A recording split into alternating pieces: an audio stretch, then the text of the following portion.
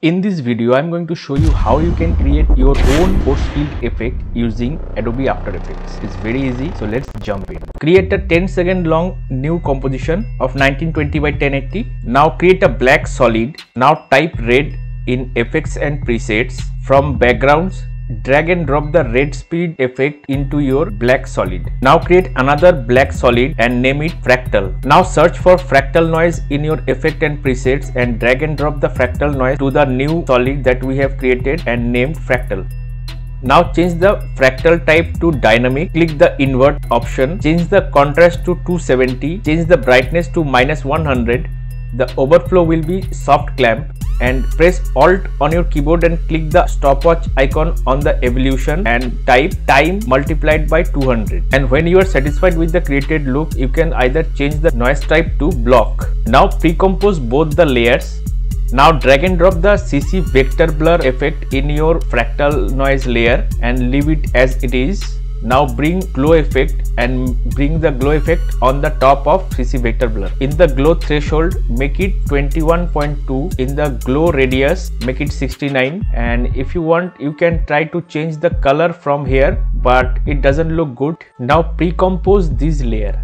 Just search for the effect CC sphere and drag and drop the CC sphere on the fractal noise layer. And as you can see, I am changing the radius to make it bigger according to my liking. I have given here 491 value in the radius. Now click the light drop down and change the light height to 100 so that it gives the light to the entire sphere. And here you can change the color of the light. Here I am changing to kind of blue, which looks cool. Now we need to make it glowing. Drag and drop the glow effect on this layer and change the glow threshold to 74.5%. Make the glow radius 136 and the glow intensity will be 1.2. Now it looks something like this. Now duplicate the glow effect and decrease the threshold to 39.2%. Glow radius will be 235 or 240 and change the glow intensity to 0.4. It looks something like this now, which looks amazing.